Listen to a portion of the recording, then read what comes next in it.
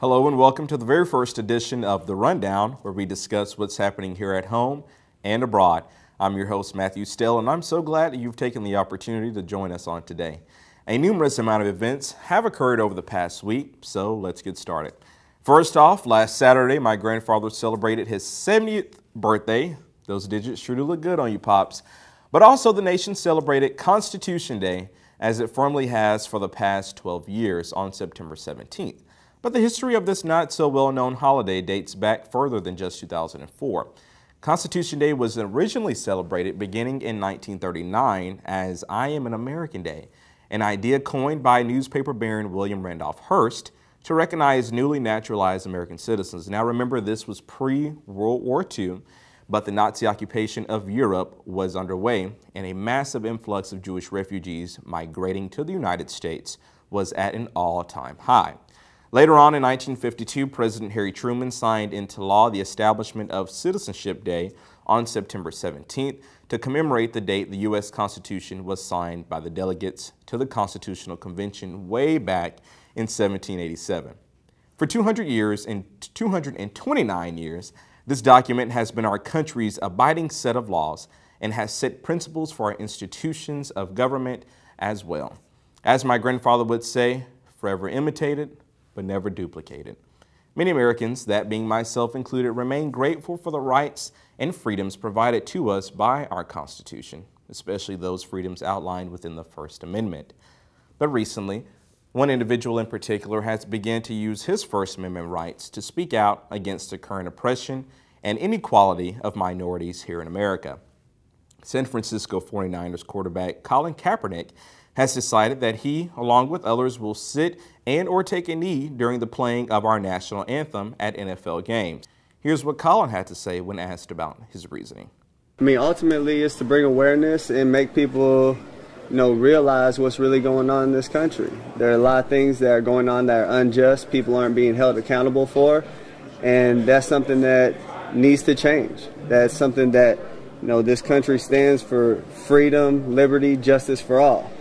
And it's not happening for all right now. Kaepernick also believes that the anthem is inherently racist due to the content of the anthem's third verse that proclaims death to slaves who fought alongside the British in the War of 1812. But Colin's intent to take a stand by taking a seat is conditional, though. In a later interview, he states that he would again stand, but only once he began to see true change. As many of you know, Colin Kaepernick's actions have sparked a national debate for a while now. There are those who believe he retains a valid point and has every right to protest by taking a knee during our national anthem. And even President Obama surely believes that as well. He's exercising his constitutional right to make a statement. I think there's a long history of sports figures doing so. Other players throughout the league have also begun to take a knee or raise a fist instead over a hand over a heart to show their solidarity with Kaepernick. But as expected, there are those who strongly believe that what Kaepernick has done is just inappropriate and simply out of order, in which ESPN analyst Trent Dilfer illustrates. Football's the ultimate team game, and you want to be a championship teammate. You fully want to be bought into having your team have the best chance of success. Then you put your team above yourself. And no matter how passionate you are, no matter how much of a burden you have for a social issue, you don't let it get in the way of the team. While many do echo Dilfer's belief in that the game of football should not be used as a social pulpit, but as a game that ultimately unifies us as Americans, there are those who go beyond to say Kaepernick's actions are disrespectful to not only the nation, but to those who are willing to protect it at any means necessary. Interesting enough, many veterans, active and retired, have decided to support Kaepernick and that they believe he has every right to do so. A right that they diligently protect day in and day out. Former Minnesota governor and veteran Jesse Ventura did not hold back his comments by saying, quote, "That's why I served my country, so that you could have the freedom to protest. I salute Colin Kaepernick. I fully support him, fully and completely." As you can see, emotions are high and nearly everyone has an opinion that they would like to share, which is also their constitutional right. So we decided to go out and ask our fellow Cougs here at UH truly what they think of this issue. Hi, I'm Adalia Rodriguez, and today we're at the Student Center and wanting to check out what students think about the recent Colin Kaepernick controversy. Let's go check it out. What do you think about Colin Kaepernick not standing for the national anthem? I think that I would fight and risk my life for his right to do that. I mean, I feel if that's his opinion, he should be free to express it in any way that he feels is right. I mean, Do you support him in that opinion? don't support him. I don't really agree with it, but it's just if that's the way he expresses his thoughts and feelings, and I mean, that's fine. Well, I think Colin Kaepernick has the right, as any Americans, to the freedom of speech, and he's just voicing his opinion. As we look and see people that are running for president, they can say anything they want to say, and they have no repercussions. Now, why is it such a big thing about Colin Kaepernick? Colin Kaepernick not putting his hand on his heart or kneeling before the flag. I think that it's bringing. He's using what he knows best. This is his way of bringing notice to the racist behavior of some policemen in America, as we see in Oklahoma. Here's a man that's walking. His car stalled in the middle of the highway, and he's looked at it, some bad dude, and all he got is car trouble, got hands in the air, and he's gunned down. So I think it's necessary for people to really bring notice, you know, if they have to put a knee down because of not honoring the flag, because really the democracy is not being honored in America according to some races of people, whether they're Muslims, whether they're gay, whether they're lesbians, or whether they're Mexicans. I mean, so I think a whole lot of people should kneel down and not recognize the flag, because democracy really seems to be only pertinent when it comes to certain people. Well, I don't agree with his idea that America is a racist place or country. However, I do respect his freedom to sit down, knee, or whatever he does in the national anthem. If he wants to protest and is peaceful, he has every right to do that. However, I don't agree with his message. Honestly, I'm kind of indifferent, because he has his point of view, and then the people who are like actually officials and, you know, serve the country have their point of view. I don't see it as huge as a deal. I mean, it's not an actual obligation that you have to do, but he's a grown man. He can make his own decisions. I mean, to be honest, if that's what he feels, you know, strongly about, then I think he's free to do whatever he wants. I don't really have anything against it. I think he's doing the right thing by standing, like, you know, by sitting down, expressing his, you know, his rights and all that stuff. So I think he's doing a good job, and I support him. Kaepernick not standing during the national anthem did bring some media attention because it was seen as disrespectful, which in my personal opinion it is. I've been taught ever since a very young age to always stand and put your hand over your heart during the pledge and the national anthem. However, I did not see it being scrutinized as much as it was an African or colored female such as Gabby Douglas during the Olympics, which is still making headlines today. Well, I feel Kaepernick has a right to express what he feels. Obviously, it's disrespectful to be part of a citizen of this country and not stand for the Pledge of Allegiance. But you know, he's right to do what he wants. Everyone has a right to do what they want. So, would you say you support him? In a way. In a way. In a way, I don't fully support him. Like I said, everyone has their. Well, I mean, it's his right.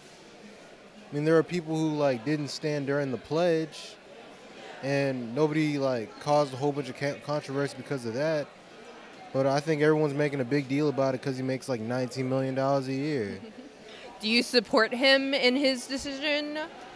I mean, I support his reason behind it, but like, could it have been addressed in a different way? I totally agree. I mean, I totally think that's possible, but it's freedom of speech. Like, it's our constitutional right to be able to express how we feel the way we feel. I disagree with his actions because I've had a personal experience with soldiers and seeing them and really getting to interact with them. And I feel like that's just disrespectful towards soldiers because it's basically disregarding their sacrifice for this country, the lives that they've given up so that he can have the opportunity to play the game that he's playing. I think that regardless, where you come from, that you should always respect your patriotism and your nationality, like where you're from. Because even though, yes, I am American, I was born and raised here, Texas, and I'm a Hispanic.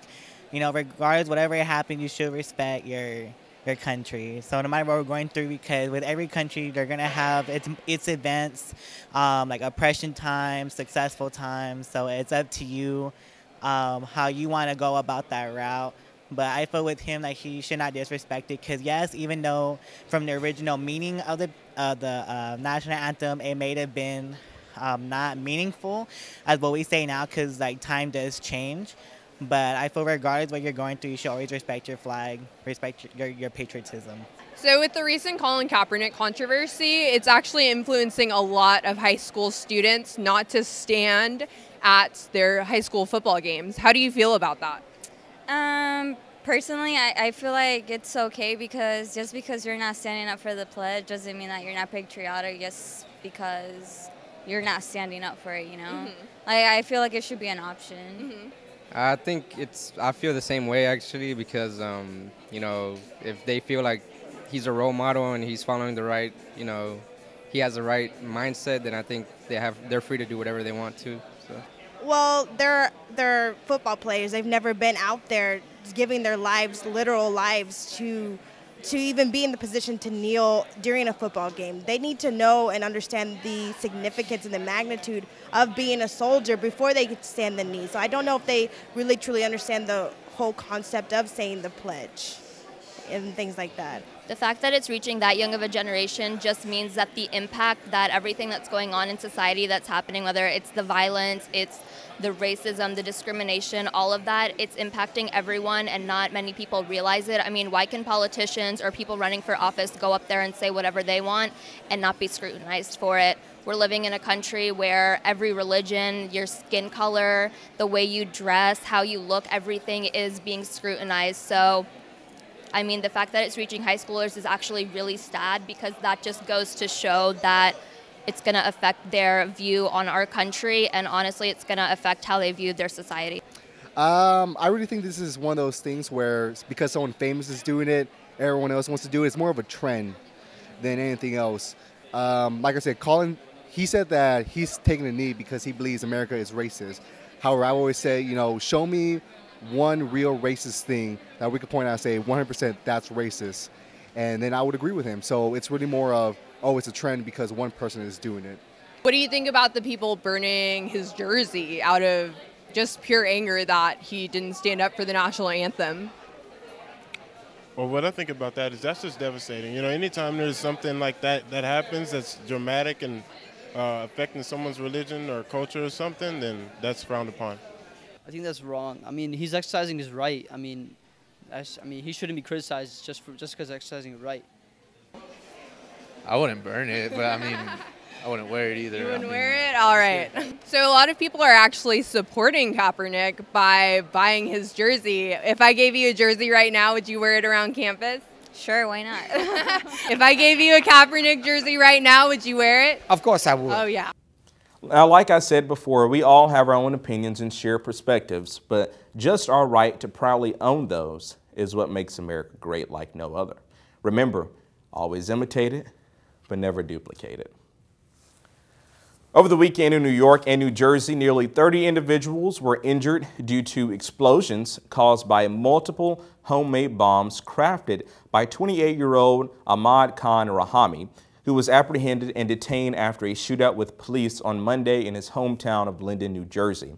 Rahami is accused of placing bombs throughout cities between the two states, with the majority of victims injured from a blast that occurred in the Chelsea neighborhood of New York City, in which Mayor Bill de Blasio said, quote, "We have every reason to believe this was an act of terror."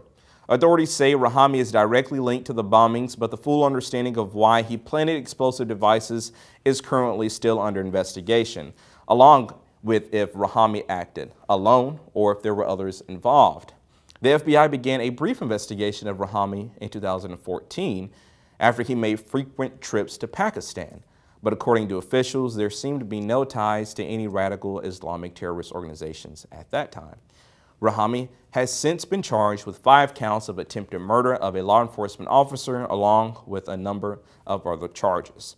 Our thoughts and prayers are with the injured and our hopes for a speedy recovery. Many are believing that love isn't always in the air after all, once it was made public that celebrity couple Brad Pitt and Angelina Jolie are unfortunately splitting up. On Tuesday, Jolie announced that she was filing for divorce from her husband of 2 years and partner for 11 years due to irreconcilable differences. The couple, who together are worth nearly $500 million, are also parents of 6 children and are widely known for their philanthropy and social advocacy around the world. R.I.P. Brangelina. But don't give up. There's still hope for some of you out there. It's never too late, and we've still got about 5 months until Valentine's Day. But of course, how could I do this show without talking about my first love, and her name is politics. Campaign season is in the final stretch with less than 7 weeks away until Election Day. The candidates for president never seem to take a break, but when Secretary Clinton did so due to her being diagnosed with pneumonia, her opponents believed she was not ready to become commander-in-chief and still hold those stances, even after she got well. Now, if I had pneumonia, I wouldn't dare to leave my bed. But hey, I'm not running for president. Secretary Clinton continues to demand Mr. Trump release his tax returns before the election, while Mr. Trump demands a full disclosure of Clinton's medical records. In a recent NBC News poll, Clinton surprisingly leads Trump amongst registered voters by 6 points and amongst likely voters by 4 points. But what we have all been waiting for is finally here. The first presidential debate, which will be held Monday, September 26 at Hofstra University in New York.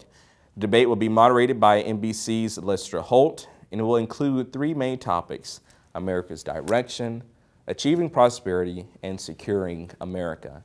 Next week here at The Rundown, we will analyze the aspects of the debate and especially the tons of content that we will have to try to cover in a short period of time. But before I go, I would like to leave you with the following quote from our 16th president, Abraham Lincoln. America will never be destroyed from the outside if we falter and lose our freedoms. It will be because we destroyed ourselves. Terence Crutcher was a father, a son, a brother, but he was also an American who should have been given the right to a fair trial if he was accused of a crime. But Mr. Crutcher wasn't given that opportunity. He was shot and killed by a Tulsa police officer after following her instructions. He was also unarmed, and his murder has now been seen by millions. But the true question is, if all citizens are treated equally in the eyes of the law? Or does the Constitution truly protect all of its citizens? The protesters in Charlotte want an answer to these questions. The children of Terence Crutcher demand an answer to these questions. And we as America deserve to provide them with those answers. And if we fail to do so, we potentially add to our self-inflicted destruction. Thanks for watching. Remember to connect with us on social media by Facebook or Twitter because we want to hear your feedback. So for all of us here at CoogTV, I'm Matthew Stell, and we hope to see you soon.